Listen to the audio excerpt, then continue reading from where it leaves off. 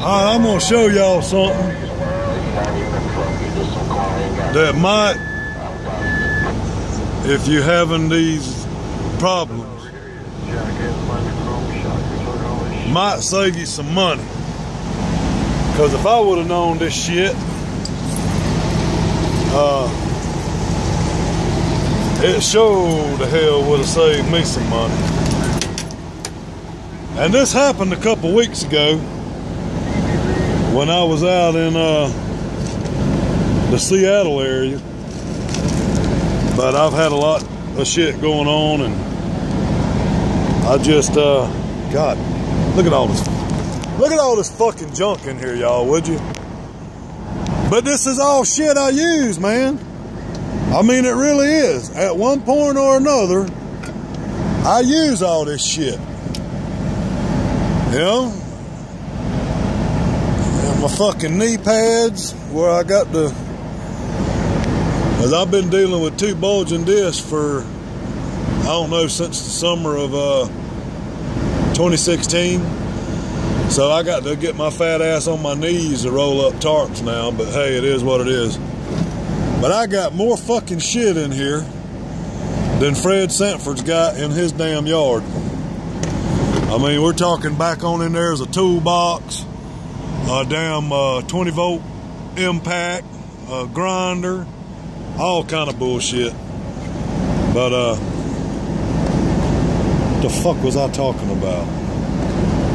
Oh, yeah, right here in my hand. Duh, motherfucker.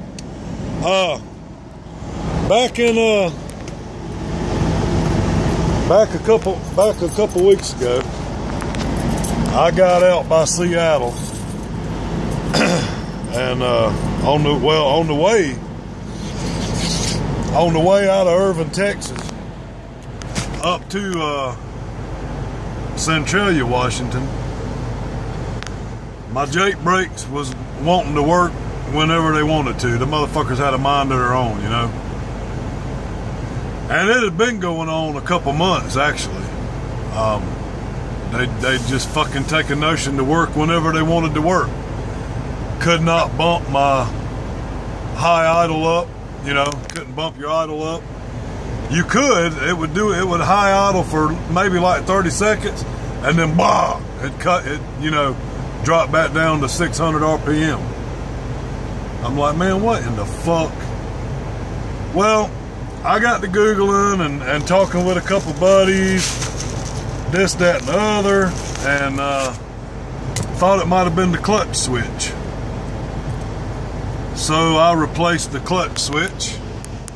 This little bastard right here, it's got the little spring on the end of it, which is kind of a pain in the dick to change out, because you got to take the top step off, you got to take this piece off, and obviously right there you see where that plug plugs in, and then your clutch switch is right up under here, okay? And then that spring, of course, goes to your clutch down under here. And just a pain in the dick, man. Especially if you got, you know, big fucking dick beaters. You ain't got no room to do nothing with up under there. So anyway, I replaced that. I think this was $280. Wasn't a fucking problem. Like, you gotta be shitting me. Well, talked with a couple more buddies, and Googling some shit, you know. At that point, I thought it might have been the throttle positioning sensor, which is on the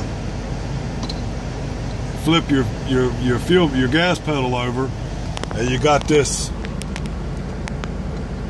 module here, and then of course your little pigtail, you know, that's your throttle positioning sensor. I thought it might have been that. That wasn't it. I changed that out in Seattle, actually. That wasn't it. That was $140. So now we're at $280, for this cocksucker, which actually the dude at Dallas Peterbilt gave me a deal. It was, fuck, I want to say $350, $3 something, and he told me, he said, I can give it to you for $280 out the door. I said, sold. So anyway, that wasn't it. Throttle positioning sensor, that wasn't it. Let me show y'all what it was.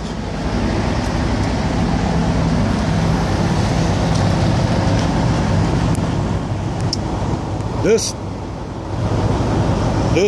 set of double plugs right here, this back set, which controls all your shit in the truck. Your switches, your cruise, your jakes, all that kind of shit right there. And I think he said it was a 4mm Allen wrench. But anyway, this motherfucking bolt, this little bolt in here, was loose and was not allowing, you know, a good solid contact between the plug and the fucking the ECM. So it was like 3 hours in the shop to find out all that needed to be done was that motherfucker tighten up. That fucking bolt and that plug and that ECM tighten up. And not to mention some dickhead painted over the prongs inside the ECM. The guy said it had red paint all over them. So I guess whenever they done the fucking the in-frame, the stupid bastards painted over the prongs. So the mechanic, you know, he cleaned them off the best that he could without damaging them, or, you know, and plugged it back in and tightened it down good. And guess what? We got cruise, got jake brake.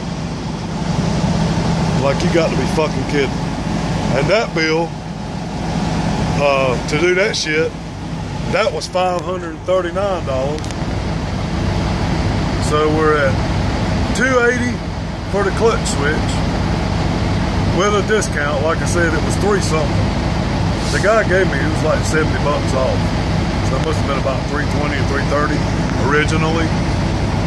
So we're looking at $280 for the clutch switch, $140 for the throttle positioning sensor.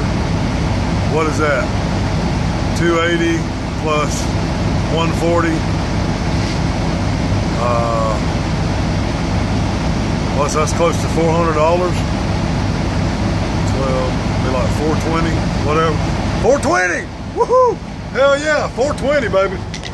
So plus the $539 for the bill at the Peterbilt in Seattle. So you're looking at fucking $900, man. $900 fucking dollars. When really all the only thing was wrong was a bolt was not fucking tight enough. I didn't think that was the deal, you know. For fuck's sakes, if I would have thought that was the deal with it, well then I'd have tightened the motherfucker down and saved $900. So, moral of this story is if you run into an issue where your jakes or your cruise control quits working, before you go to doing what I did, like a modern day quote unquote diesel mechanic, and start changing fucking parts out, check and make sure that that back double set of plugs on your ECM, check and make sure that motherfucker's tight and making a good connection, and that little tiny bolt in there is tight. Because God almighty, bro, that's basically $1,000 motherfucking lesson, man. And if I could pass that along and save another driver $900 or $1,000, well, then that's a good deal.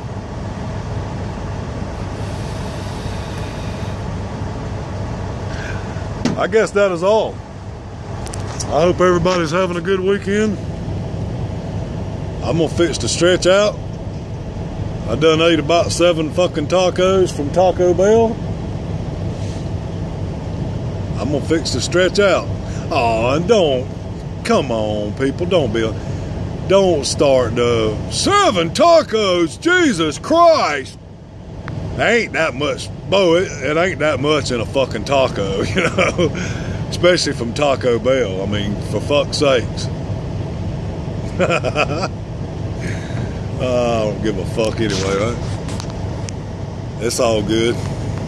All right, y'all be careful. And hope everybody's having a good weekend. And for Pete's sake, I hope ain't nobody sick. 10-4, we'll catch you on the flip side.